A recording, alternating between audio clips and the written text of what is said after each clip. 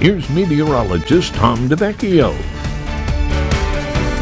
As you check things out, the Erie Retina Research Weather Cam, Erie Land Lighthouse looking across the water here to a well-lit and very tranquil Perry Monument for this morning. Love that shot. And another nice shot here. Heading into downtown Girard. This is the Bob Ferrando Ford World Weather Cam. And looking good here on Route 20 from the Girard Pharmacy. Things are in good shape again for today. For the kids, make sure they're dressed for some chilly weather. Temperatures, we have a few of you in the teens, most of you though in the 20s.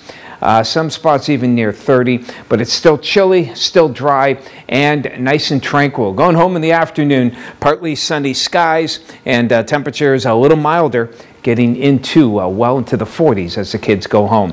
We have a wide range of temperatures here, I think partly because we've had kind of wide ranges of high clouds. Even though high clouds, we don't think of them as really big disruptors of the weather, but during the nighttime hours, when there's not much wind, and no big pressure systems, you can get a wide range like you're getting today. 19 right now in French Creek, Corey at 21, but Penn State Barron at 31, here in Summit 29. Checked outside, no stars here because we have, again, kind of a high veil, opaque veil of clouds.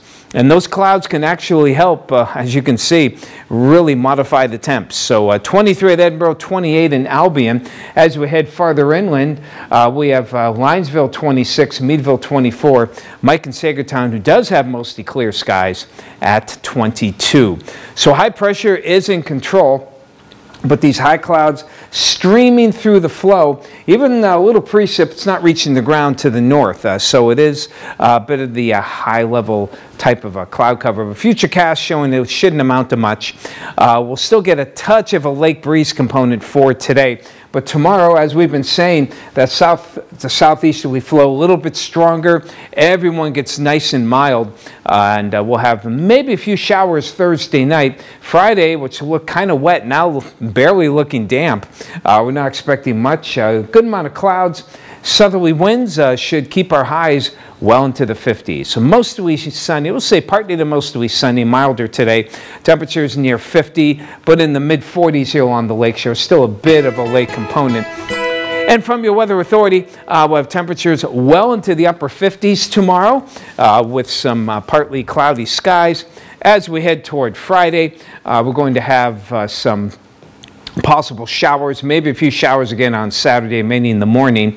Turning cooler, but not colder, as we head toward the beginning of next week.